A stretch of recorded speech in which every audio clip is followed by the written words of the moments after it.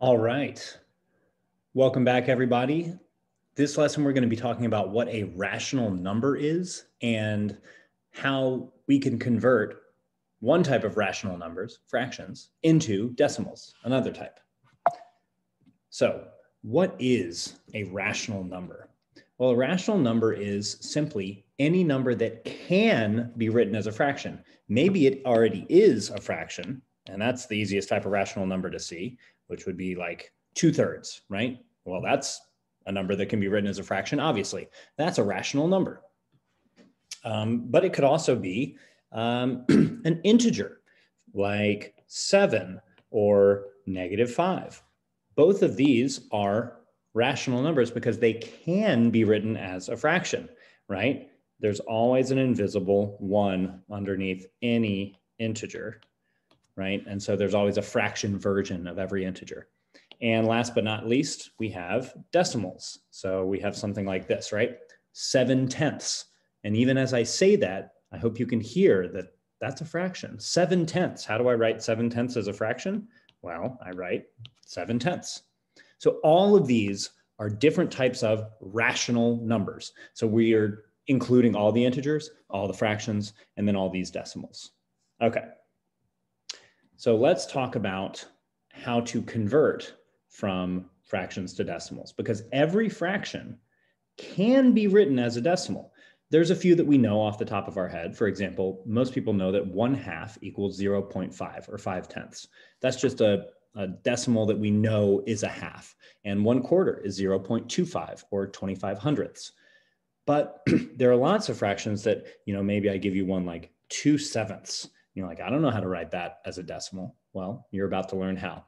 And the way we do it is by using division. Remember, every fraction, like 2/7, is also a division problem, like 2 divided by 7. And so we're actually going to do that division problem to figure out what the decimal version is.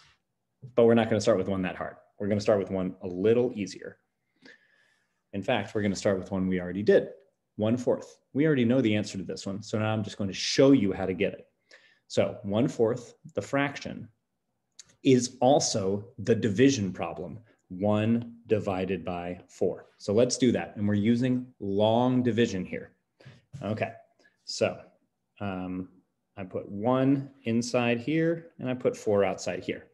How many times does 4 go into 1? Well, it doesn't.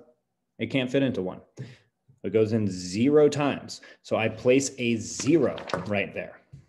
Okay, so we're not done, of course. We place a little decimal here and we start adding zeros after the decimal. Notice a decimal goes under the division sign and above it. Now we do 4 going into 10. How many times does 4 go into 10? Well, it goes in 2 times. 2 times 4 is 8. I subtract, 10 minus 8 is 2. I have a remainder, so I bring down another 0. So I bring that down here. How many times does 4 go into 20? Well, it goes in 5 times, because 5 times 4 is 20. I subtract, I don't have a remainder. That means I'm done. That means the answer is right here, 0.25, which we already knew from the last slide, but at least now you can see why. Because if I actually do 1 divided by 4, I get 0.25. So let's look at one that's a little bit more complicated, 5/6. So this is the same as 5 divided by 6. So let's set that up, shall we? How many times does 6 go into 5? Well, it doesn't. I put my decimals, I add another 0, and I think how many times does 6 go into 50? Well, it goes in 8 times, because 8 times 6 is 48, and that's almost 50 without going over. I subtract and I get a 2. I have a remainder, so I need to keep going. I add a 0, I bring it down. How many times does 6 go into 20? It goes in 3 times. 3 times 6 is 18. I subtract and I get 2. Well, I'm going to have to bring down another 0 then. I guess I'm going to extend this out.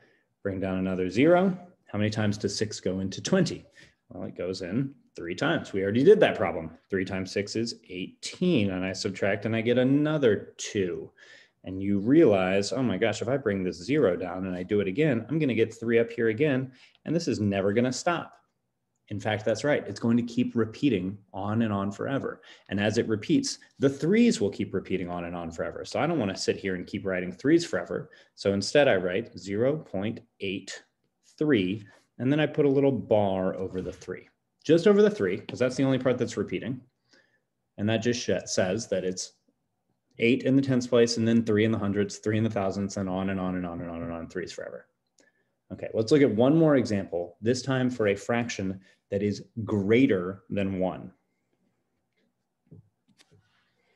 So we have 9/4 here.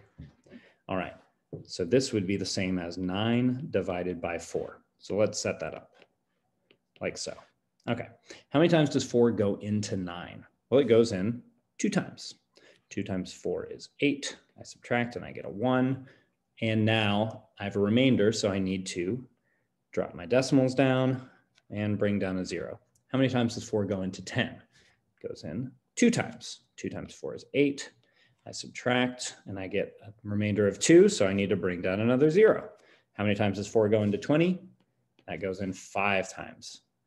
5 times 4 is 20. And I subtract and get 0. So I'm actually done here. So my answer is 2.25, or 2 1/4, which is the same thing as 9 quarters. 9 quarters, 9/4 is 2 1/4, or 2 1/4. All right, hope this helped.